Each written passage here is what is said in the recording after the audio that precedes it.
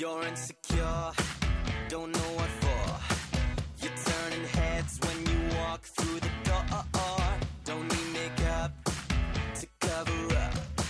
Being the way that you are is enough. Everyone else in the room can see it. Everyone else but you. I've been saying it all day, actually. We've never had so many meetings to make something. It was like, this is like a complicated piece of art. Yeah. Okay? A lot of love went into this. A lot of love. Funnily enough, this might sound really preemptive, but it's not. There was a fan on Twitter who'd made like a petition to have us make a fragrance, and then we just kind of got the idea from there. We talked about it with management, and we got it. It did happen. It was you.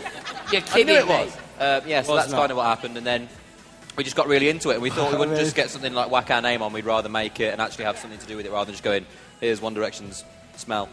We hope that the fans get excited about the fragrance. Yeah, it's just cool to get it out there for the fans, and yeah, I hope they enjoy it and have fun with it.